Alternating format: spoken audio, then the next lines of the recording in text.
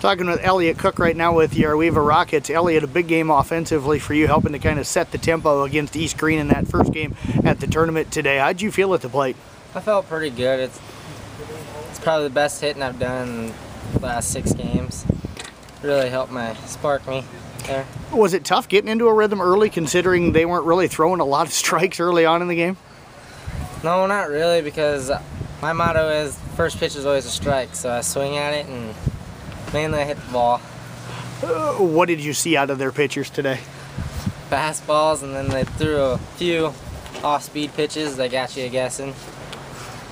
Some of the tougher pitching you'd seen, or not as strong as you've seen this year? Not as strong, but you know, the kid was kind of all over the place. It always keeps you guessing. What was solid about your guys' defense today?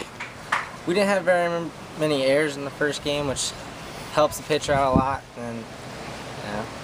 Talk a little bit about the ESAC game. I know kind of a disappointing loss for you there, but had to bounce back, play 2 straight games. How did you feel like the team played in that second game? We played pretty good at the beginning, but then we started getting tired and exhausted from all the heat, and then I think we just kind of gave up there towards the end. How do you feel like this season's going so far? It's going good, but it could be a lot better, but then again, it always can be. Well, Elliot, I appreciate you joining us here. Good job today. Best of luck the rest of the way. Thank you.